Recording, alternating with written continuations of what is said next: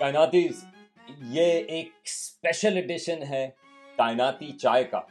आजकल काफ़ी ज़रा ख़बरों में आया हुआ है कि प्लैनेट जो वीनस है, शायद वहाँ पर ज़िंदगी के कोई आसार दरियाफ्त हुए हों। तो मैंने कहा कि इस सिलसिले में मैं ज़रा बात करूं, मेरे जो अपने प्रोफेसर थे जब मैं ग्रेजुएट स्कूल में था 1990s में, और जिस प्रोफेसर ने मुझे पढ़ाया ये जो सैयारों के एटमॉस्फेयर्स के बारे में, तो मैंने कहा मैं ज़रा उनसे बात करूं। तो ये जो बातचीत है वो अभी तो उर्दू में है, फिर बीच में अंग्रेज़ी में मैं उनसे गुफ्तगू करूंगा, और फिर वापस से मैं उर्दू में इसका कंक्लूजन दूंगा। लेकिन इसके साथ साथ एक और कायनाती समोसा इसी डिस्कवरी के सिलसिले में भी आ जाएगा। और जैसे सब लोग होते हैं, गलतियां करते हैं।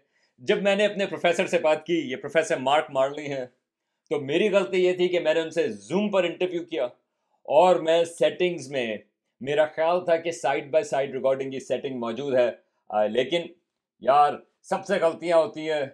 मैंने वो दोबारा से चेक नहीं किया और मेरा जो जूम था वो डिफ़ॉल्ट मोड पर चला गया। तो ज़रा बातचीत थोड़ी सी मुश्किल है, क्योंकि वो एक स्क्रीन जब मैं बात कर रहा हूँ तो मैं नज़र आऊँगा, और जब प्रोफेसर मार्क मार्ली बात कर रहे हैं तो वो नज़र आएंगे। तो उस सिलसिले में माजरत मेरी तरफ से। तो आए ज़रा बात करें प्रोफेसर मार्क मार्ली से।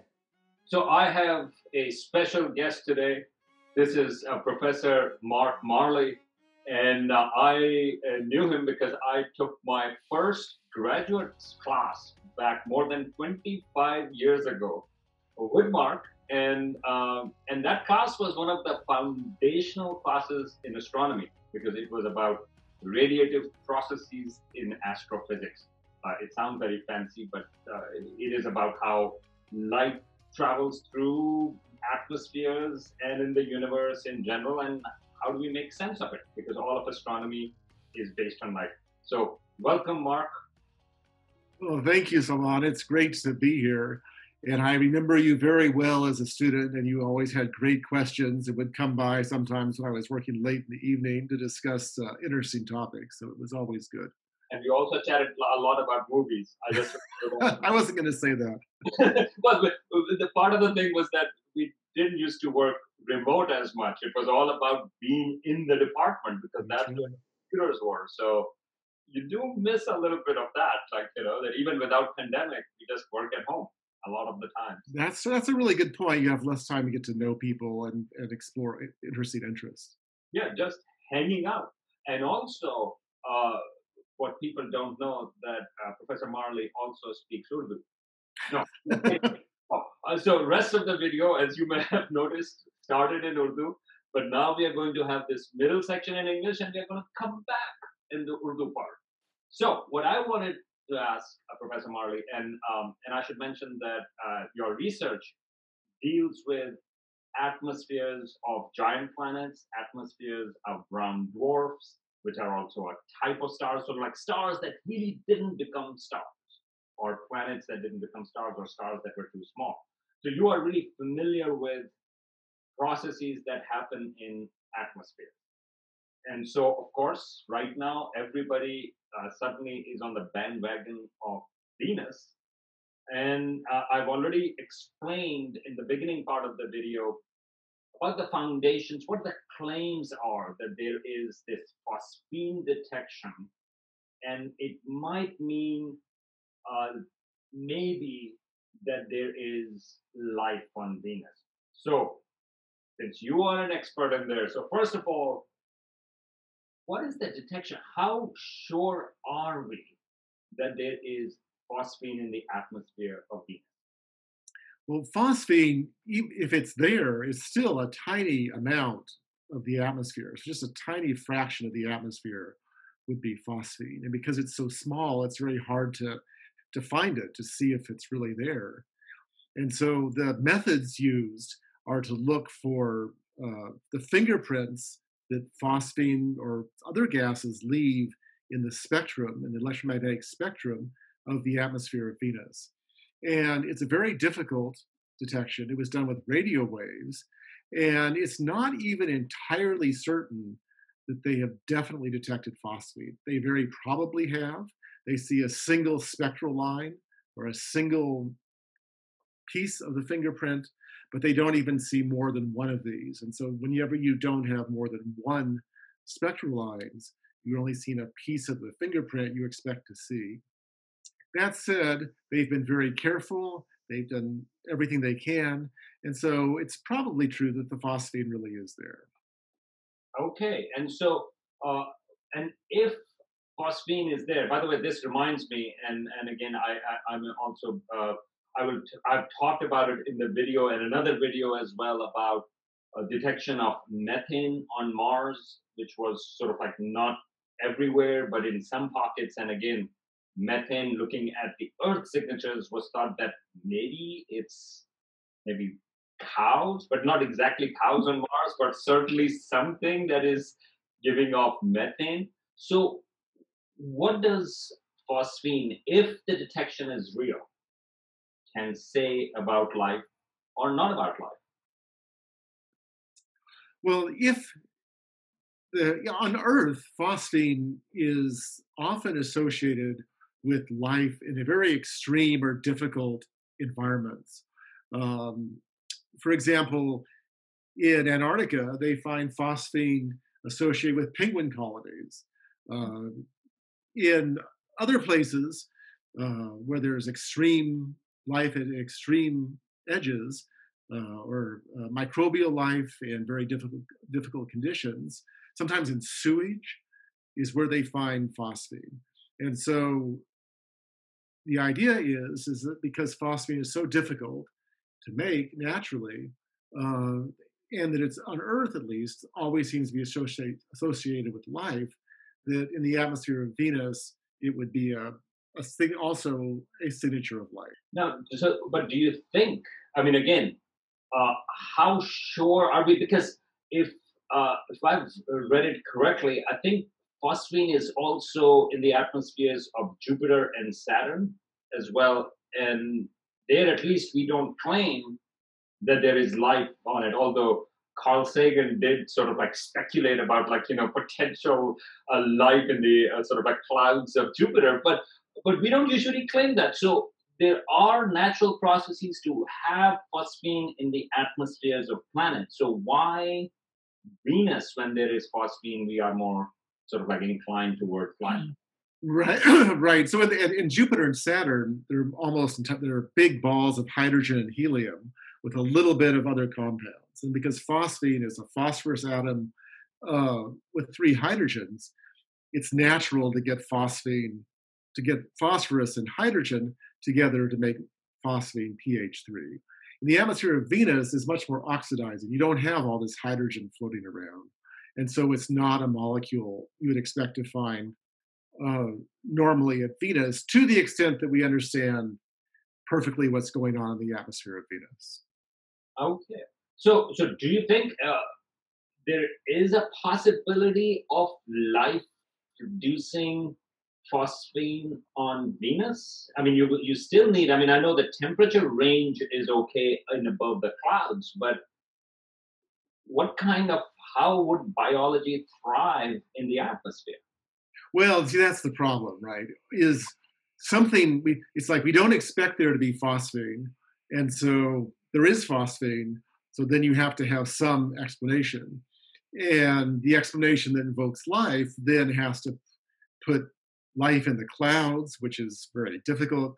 And in the clouds, the cloud particles move up and down. They fall down. They evaporate. You sometimes updrafts might lift them back up, so you might have rain and then things lifting up. And you have to imagine some kind of life in these cloud droplets, which, by the way, are made of sulfuric acid. And so it's very difficult conditions to even begin with, but you'd have to have some kind of process in these droplets that's producing the phosphine gas as a byproduct. And presumably a lot of other molecules that we haven't yet seen, if it really is life. And yeah, and you have to worry about the whole ecosystem. I mean, you have to create that, and there is a normal sort of like where they are getting their nutrients and all of those other things. So ultimately, what do you think about the paper. I mean, there are two components to that, and then the coverage of the paper about this claim for phosphine on Venus. Well, I mean, the authors have looked, to go all the way to the point of saying, well, it must be life. They have to say, well, these other processes might not work, and they've tried to look at the processes as we understand them in Venus's atmosphere to rule them out. But the problem is we don't know all that much about Venus's atmosphere. There hasn't been a mission in a long time that has gone into the atmosphere. And under exotic conditions in an atmosphere we don't perfectly understand, and there has because phosphine actually can be this dangerous gas, there's not a lot of laboratory work on it. So it's very difficult to know for sure they've really ruled out all the possibilities, or if there's something complicated going on that produces phosphine in a natural way. And that's where I think is happening. I think the paper is very serious. They make a good case. They try to systematically go through. And then the second paper is about 100 pages long. And some of the other alternative ways of making phosphine that have been suggested, they give a lot of time to, and they seriously look at it. But again, it's such a complicated atmosphere. There's updrafts, there's downdrafts, there's sulfuric acid drops, there's even water clouds, or potentially water droplets in the atmosphere of Venus as well. And so it's such a chemical stew of so much going on, plus the ultraviolet light from the sun. Are we really sure it's just not that we're thinking something we haven't thought of yet? Some very complicated process that as a byproduct gives the phosphine. But these are serious people, and they've given serious thought to this, and they've anticipated a lot of the things that people might raise questions about. And so to that extent, it's a very impressive job. But I think that most scientists I've talked to are not yet convinced, including myself. So I will end with a completely non-scientific question. And I will ask you, okay, so, and again, I don't like those kind of questions myself, but I will ask you. And that is about, so if you were to given a probability that, sort of like, that it is life, how much would you put on? Yeah, like from what you know, do you think it's 50-50, or do you think, well, most likely it's inorganic process or non-biological processes? And so what do you think? My guess is maybe it's about a 5% chance. So I'd say it's better than zero. It's not entirely impossible, but I think there's just so much we don't know, and so many other unknowns that we just don't know exactly what's going on in the atmosphere. And so my best guess is it's possible, but it's not super likely. It's maybe 5%. Oh, and so that gives me an opportunity to ask you one more question, and that is, so what would convince you without a probe, sort of like going over there, because that would take some time? Do you think some kind of observation of the atmosphere of Venus may convince you, that bring up that probability to 50% or over 50%, purely from looking at from Earth? That's really hard because it is so hard to identify molecules. I mean, you yourself already mentioned there must be a whole ecosystem if it's really life, and it's not just one molecule. There has to be a lot of other things there as well. And so finding some other molecules you might expect if there was microbes in the atmosphere excreting phosphine, what else would happen? What else would you need? That's the kind of thing I'd want to see before I started to be more positive about it. Great. Well, thank you very much. I know you are in California. Please stay safe from fires, COVID, and other things that are there. But fires are serious, and so please be safe. Well, thank you very much. It's been great talking to you.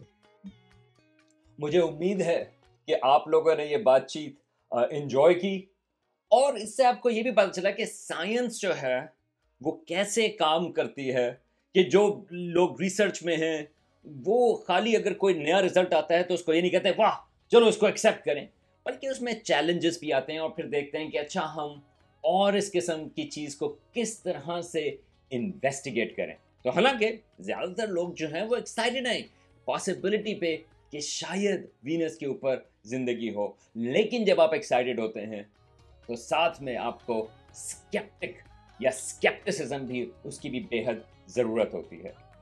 तो उम्मीद है कि आप इसका कायनाती समोसा जो इसी topic के ऊपर है आप वो भी देखेंगे, और उसका लिंक भी आखिर में मैं दूंगा और डिस्क्रिप्शन में भी मौजूद है।